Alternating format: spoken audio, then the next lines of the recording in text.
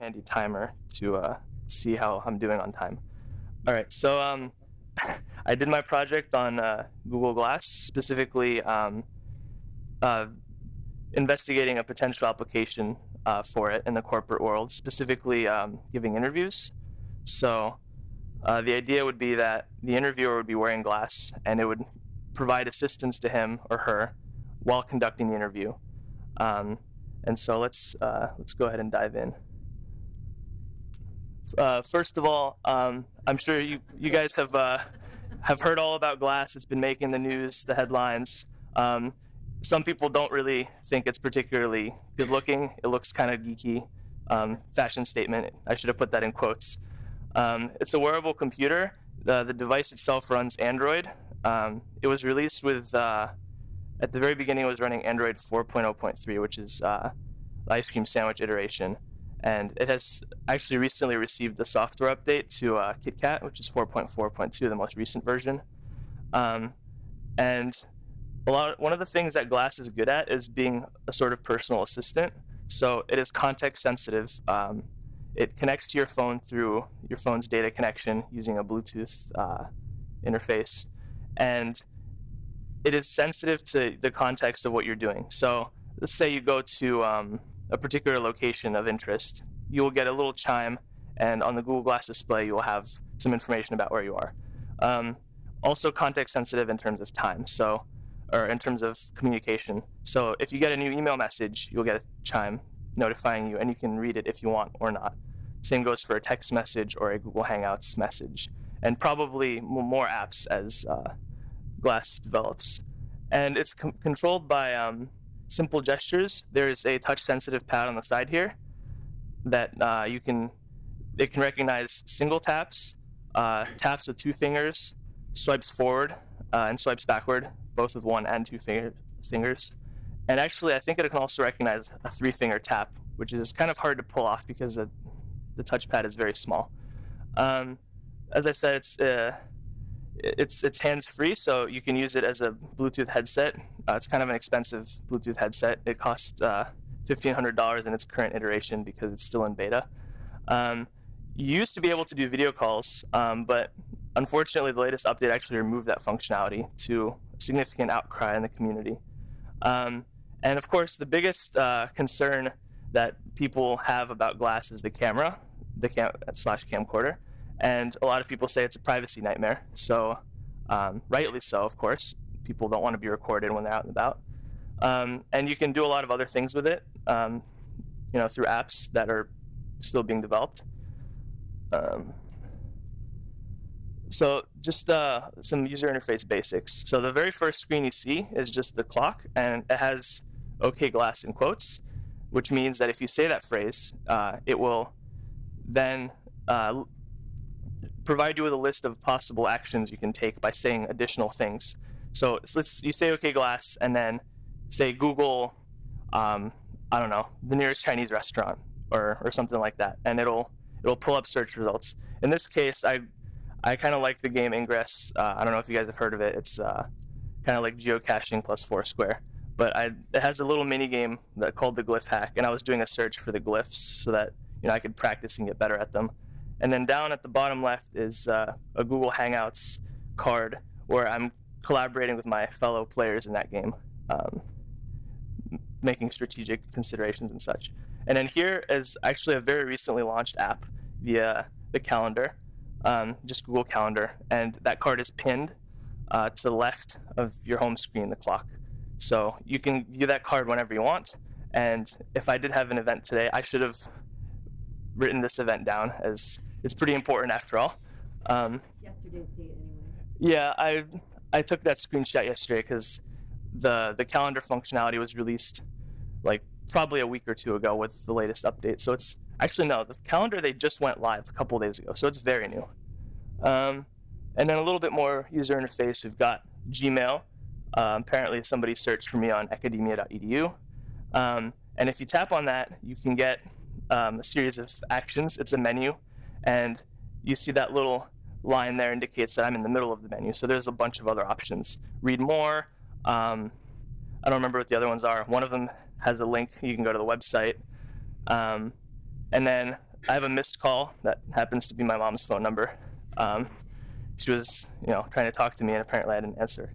And then here is just the device information card. I included this because, as you can see, it has the latest software version, Explorer Edition 16.11, and that 16 was the update that released KitKat, and then there were a couple of updates after that to resolve some outstanding bugs. And you can see I have a lot of space left. The device actually has, as you'll see in the next slide, it has 16 gigs of storage, which is pretty substantial. So the hardware features that we're interested in are it has a small bone conduction speaker so that you can hear the chimes that the device makes, or if you're on the phone, that's the speaker through which you can hear what people are saying. It has a microphone, a 5-megapixel camera for pictures and video. It actually has an eye movement sensor on the inside of the device, and the only current functionality that takes advantage of that sensor is the experimental wink for picture, which is enabled, but since I'm taking video, it's not currently operational. But this probably ties back to the privacy nightmare that people are concerned about. You don't even have to reach for the camera button that it has up here, or say, "Okay, Glass, take a video." You can or take a picture, and you can just wink. It also has an accelerometer, so it has a head wake up angle, so it's generally off. It's not supposed to be intrusive, but if you tilt your head up 30 degrees, it will turn on the screen. And it has on-head detection so that when you take the device off, it realizes that it's off, and hopefully it shouldn't accidentally turn on. And then I mentioned the touchpad. The screen is actually pretty small resolution. It's only 640 by 360. Wi-Fi and Bluetooth connectivity. So when you're on the go, you communicate to Glass with your phone through My Glass, which is Google's official app for it, and it provides internet connectivity. And of course, it has a standard micro USB port for charging, and there's also actually an earbud that you can use if you don't like the bone conduction speaker. Anyway, I should move on so I can focus on the important thing. So the research that I did is I interviewed a bunch of people at a medium-sized software company that actually is a government contractor. The company's name is ASM Research, which was recently acquired by Accenture. So now it's an Accenture Federal Services company. And I met with people ranging from actually the COO of the company and the CTO down to technical leads, and I also met with some HR people. And the first thing I did was to get user impressions on the device. So I let them play with it a little bit. I demonstrated some functionality and sort of got their take on it. And the positive impressions, as you can see, hands-free control has a lot of value. Because the glass is on your head, you don't have to look down at your phone to do certain things, so that minimizes distraction. The voice recognition is actually pretty good, especially even in a noisy environment. I tested it one time on a busy street, and it was pretty much flawless. Turn-by-turn navigation is a feature of the device, so it uses your phone's GPS, and you can get directions, say, while you're driving or biking. And it'll show up on the screen. It'll give you voice instructions, like turn left here, stuff like that. And people commented that that seems safer than tinkering with a phone or GPS unit while driving. The user interface is purposely very simple, very minimalistic. Black background, white roboto text, which is the current Android font of choice. It's also the font I'm using in this presentation, by the way. And the ability to snap photos by blinking is pretty cool. But there were also some negative things about it. Some people simply don't like wearing glasses. The fact that it's on your face can be kind of intrusive. One person I talked to was concerned that if you wear it for over a long time, your right eye might get more strained than the other because the screen is actually only over the right eye. So it projects, it looks like the screen is like a little bit in front of you by visual illusion. And if you use it a lot, it might not be good for your eye. Also, voice recognition is actually a little too sensitive. So if there's multiple people around and someone's talking, it might actually pick up what they're saying. And I was just in the room talking to the person I was interviewing. I talked to people one at a time, and that was actually an issue just with the two of us. Also, the user interface cannot be completely navigated through voice. So you still need to use a touchpad for basic navigational functionality like swiping forward, swiping backwards, swiping down to exit the current app you're in. And the biggest concern of all is battery life, which is very lacking. The battery on this device is actually quite small. It's this little piece here. And also the device tends to heat up with prolonged use. It's using a pretty outdated processor, the OMAP 4000 series, which was in use over a couple years ago, so it's very dated. And this is the interesting part of my presentation, which I'm sorry it took so long to get to. So Glass doesn't just have to be for consumers. It can be used in corporate applications. And the context switching minimalization is potentially useful, as I said, in the interview context, and we'll see that in a second. And this is actually a photo that one of the people I was interviewing snapped while using Glass, and that's my phone. I was mirroring the Glass screen on my phone to demonstrate things. And so the app that I proposed to them, I haven't written it, but I thought I wanted to get their feedback on what they might want in an interview app. And these are some of the things we came up with. So the core functionality is it displays the questions that the interviewer is to ask of the interviewee. So this cuts down on a lot of paper shuffling and context switching. So instead of like looking down and looking up and looking down, you have Glass on your face, you look straight ahead. The display is a little bit higher so that you can stare someone in the eyes. The display is above, and it does not involve any context switch. And there's an interface where you can use a touchpad to select evaluations for the interviewee's responses. So you could have a scale of 1 to 5 potentially, or a binary yes/no, and the app would record those and either store them locally or transmit them to company servers.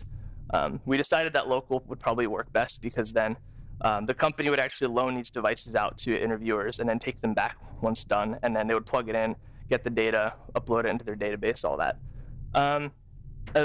One of the most potentially useful things in this app is that based on what response or what rating you give the interviewee, you may get a different question next.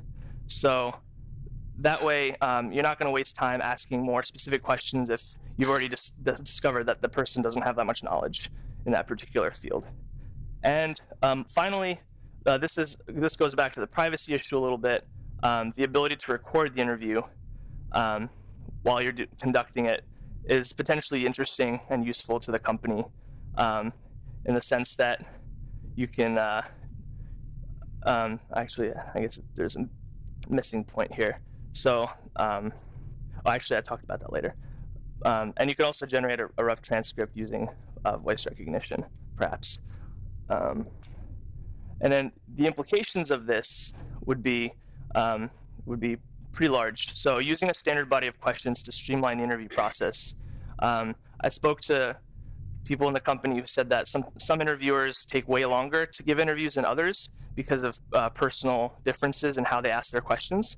And using this mechanism, there would be some elimination of that because the app would guide you through which questions you should ask and when. Making sure all the relevant questions get asked so that there isn't missing information. And as I said, reduce the time spent interviewing, which would save the company money. If the interviewers are tech people, then they can go back to writing their code and doing more important things. If there are HR people, then they can go do HR things. And for the video of the interview, especially like the higher-ups, like HR or the COO thought this was interesting. So you have a record of the interview. You don't necessarily watch it, but if somebody files a lawsuit against you for discriminating against them in the interview in some way, you have the video as fallback. So you can submit that as evidence if necessary. Hopefully it doesn't come to that, but you never know. And also, another use of the video would be to sort of demonstrate like what is proper interviewing procedure.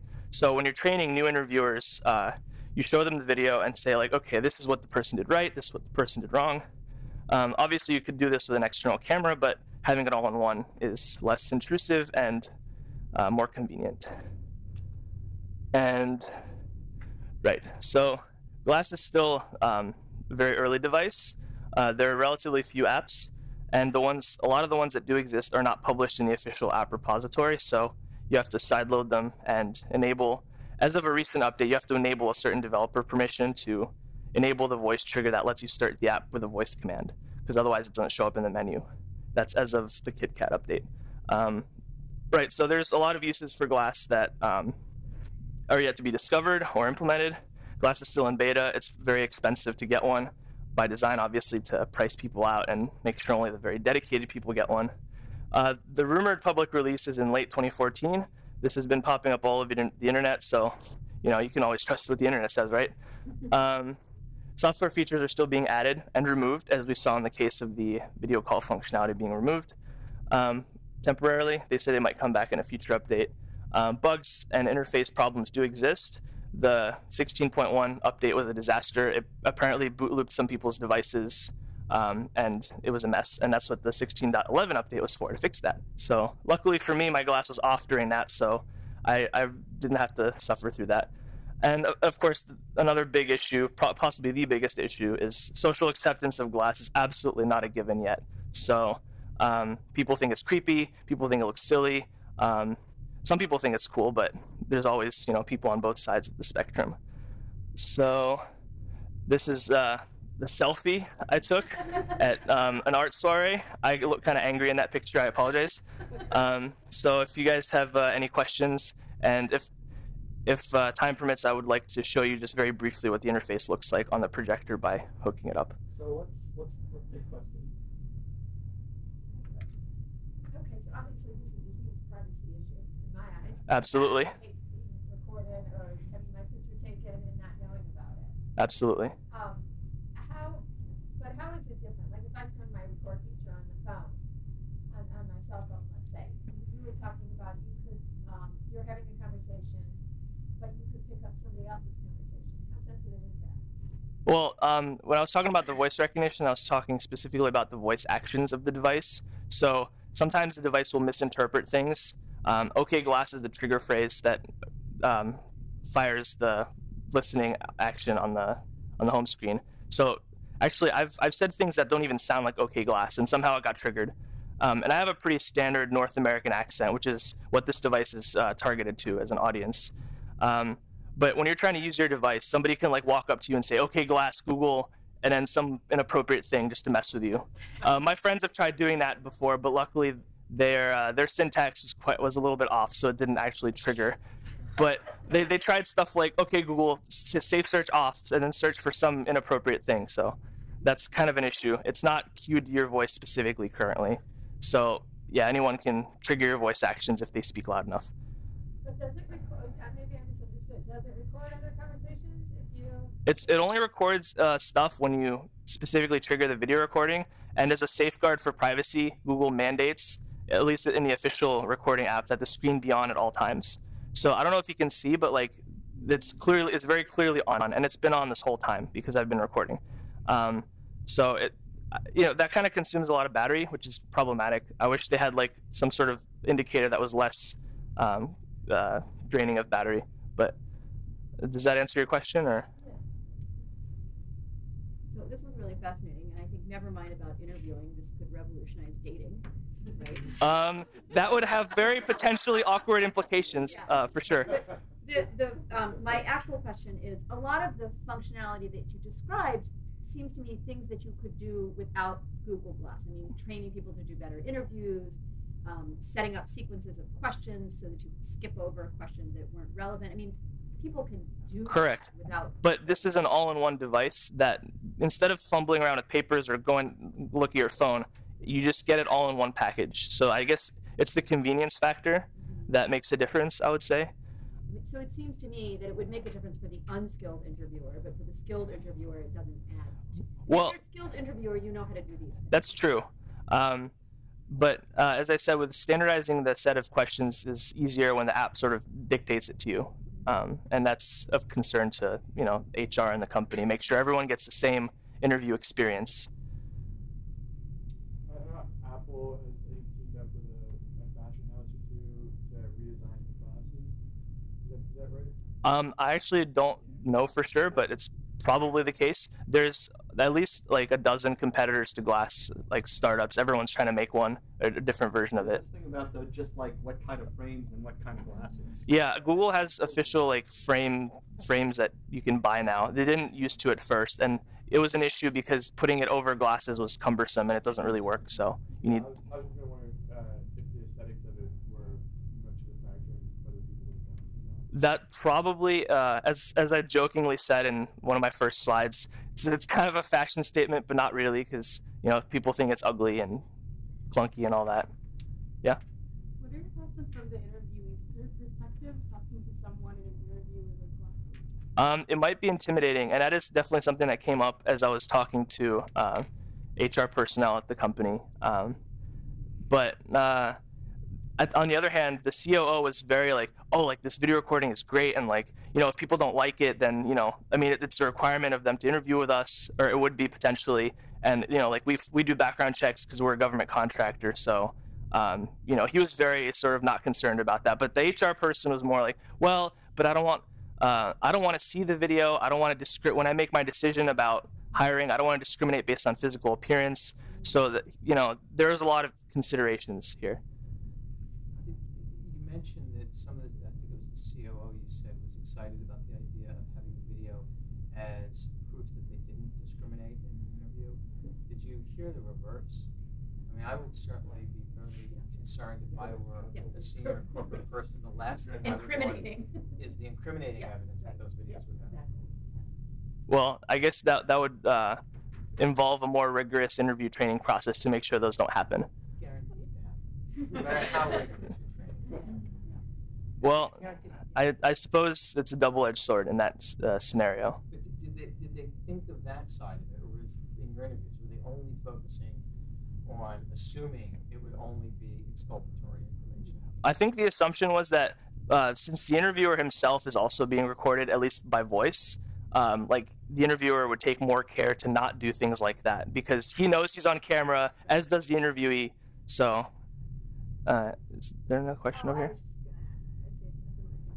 There's a lot of very discrimination violations that people have, creating a marital status, creating Oh yeah, the HR people absolutely don't want to know about like, health conditions, marital status. Interviewers often will do this accidentally and not think that they're violating any sort of rule, so then you'll have a video recording. Well, the company would be, the company would be holding on to the company would be holding on to that video. So like, I don't think the interviewee would get a copy of the video necessarily. They would know that it happened. I think there was a recording, right? So. Well, they would. I think, Yeah. I think the point is they may potentially have more to lose by virtue of recording the interviews than to gain. Clearly, Right. Their advantages, their potential drawbacks and their potential. And that the recording. The sense here is that there may in fact be far more risk. The recording could be optional. So I discussed this, and as I said, there are people on both sides of the fence. So it doesn't have to be a feature of the app. It was just something we were throwing around as a possible option. Field day if I would ask for what questions were showing up on the glass that you asked and what were the ones you didn't ask. I'd have a field day with the ones you didn't ask. Yeah. So I'd want to see and does the app itself discriminate in some way by not asking certain candidates certain questions? Right. Okay. So